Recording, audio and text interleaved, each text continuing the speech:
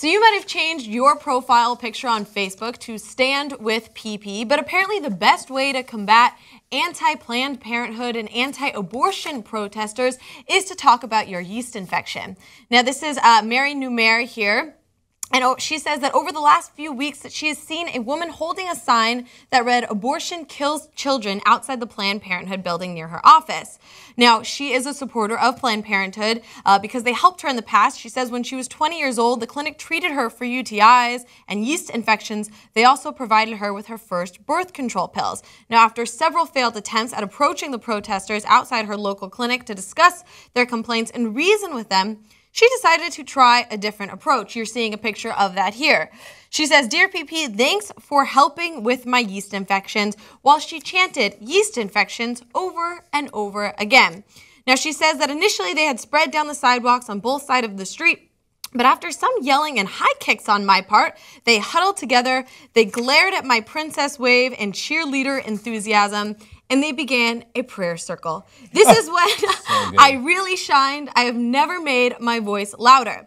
One woman turned around during their prayer to shake her head at me, to which I responded, "OMG, do you have a yeast infection?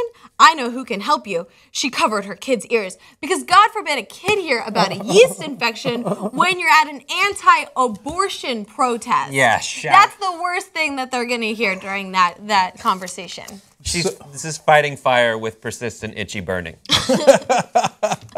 So they oftentimes bring to those protests pictures of mangled fetuses. Yes. And stuff. Your kid is not bothered by that, but bothered by a chant of a yeast infection that she or he probably has no idea what it even means. Like, "Oh, mommy, what's it? Oh, no, Johnny's been corrupted. I heard about yeast." Okay, what you yeast? What have you done to him? So, yeah, I mean, look, I love that she figured out the secret answer here. They think that, they huddle up in their prayer circle. They're like, "Oh, Lord Jesus, what shall we do about the lady with the yeast infection?" But as she's chanting yeast infection, Jesus hears it, and his ears burn, right? And so they're like, "Oh, no, we got to get out of here. Jesus heard about the yeast infection, and so did Johnny. It's a twofer. Run for the hills."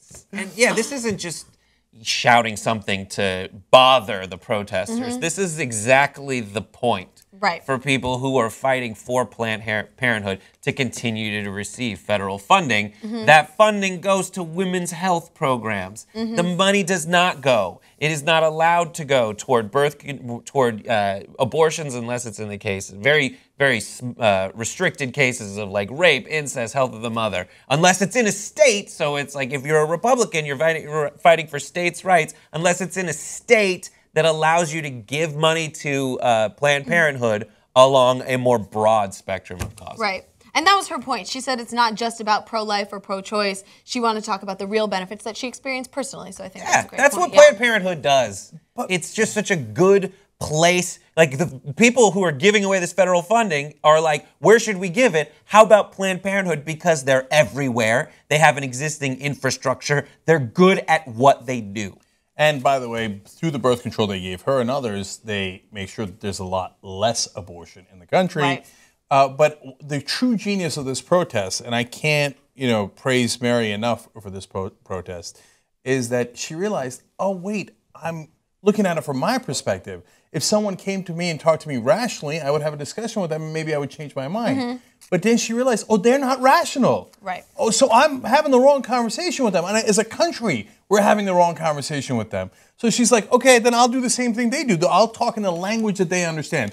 They scream and shout like, "Oh, don't have an abortion," whatever, right? Abortion kills. She's like, okay, good. Then I'll come and shout things that bother you. Yeast infection. They're like, "Ah!" And it worked. It worked. I mean, look, our version of it for guys, we could go and do like Will Ferrell protests. Like, just go in front of the anti-abortion people like, "Cock balls! Cock balls!" We can do that. Right? And unless they've They're heard off. of earmuffs, That's right. we'll win. We'll win. We can chant like inventive things like, "I have a penis." Yeah. I have a penis, which I do, right? They're like, "Ah, penis! Ears burning, run for the hills." I love it. I just hope that they're back with like yeast infection medications kill yeasts.